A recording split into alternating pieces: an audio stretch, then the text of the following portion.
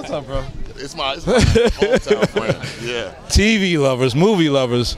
Wait, I mean, because if y'all really know, if y'all like rewind back to that drum line. Their drum line, smacking that ass.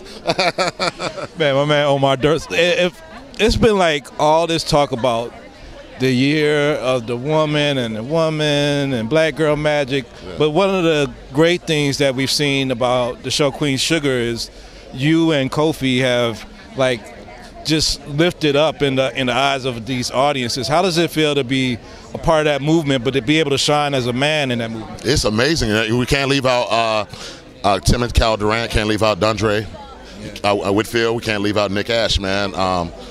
These just the writing on that show for men is tremendous. We know it's a female, it's a female audience, and the leads are females. But man, they write very strong male, characters. Yeah. So I'm just very proud to be a part of that whole movement.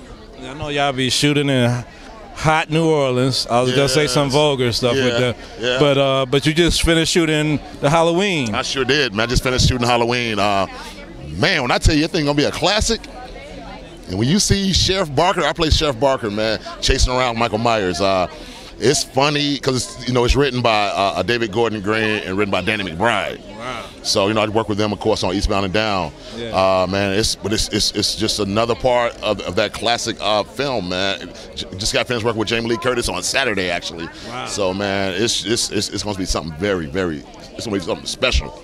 Comes out October 18th or 19th, I forgot which day, but just go see it because it's come out during Halloween and everybody's going to love it. Speaking of Halloween, a lot of people have been talking about people will be wearing Black Panther outfits this year, and I know that you got Queen Sugar and Halloween and probably a number of other projects that's coming behind that. Yeah. But what does Black Panther mean to you as an actor? You know what, man? I don't mean to name drop, but I remember like a few weeks ago when they had the premiere, I hit up Chad Boseman. I was like, man, you buzzing right. I mean, you've been buzzing since Jackie Robinson. I was like, you are on the tip of everybody in the world's tongue right now. And I just told him how proud I was of him because, it's just a whole bunch of us who we all came up together, and just to see where everybody is, man, it's just, it's mind-boggling sometimes. But I'm ready. I got my tickets for 11 o'clock on Thursday night next week, and I'm about to be all up in there. I'm gonna have my dashiki on and my gold teeth. It's gonna be real black.